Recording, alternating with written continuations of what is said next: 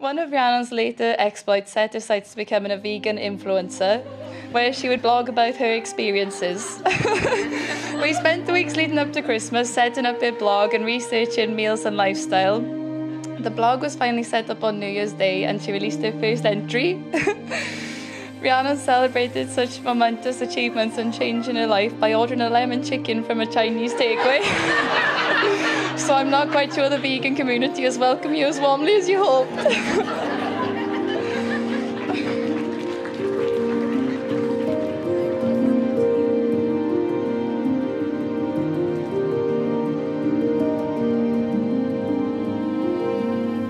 The most common phrase I hear is "you're punching." To be fair, I really am.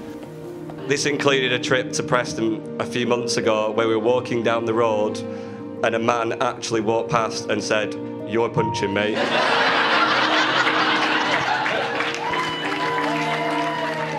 Adam, I give you this ring As a sign of our marriage. as a sign of our marriage. With my body I honour you. With my body I honour you. All that I am I give to you. All that I am I give to you.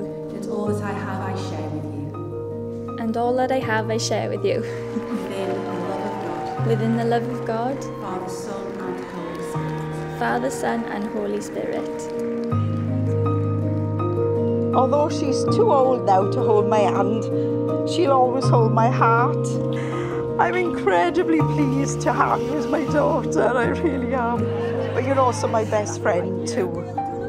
And I feel very blessed to welcome Adam to our family and into our lives and thank him for the laughter and the happiness he brings to my daughter.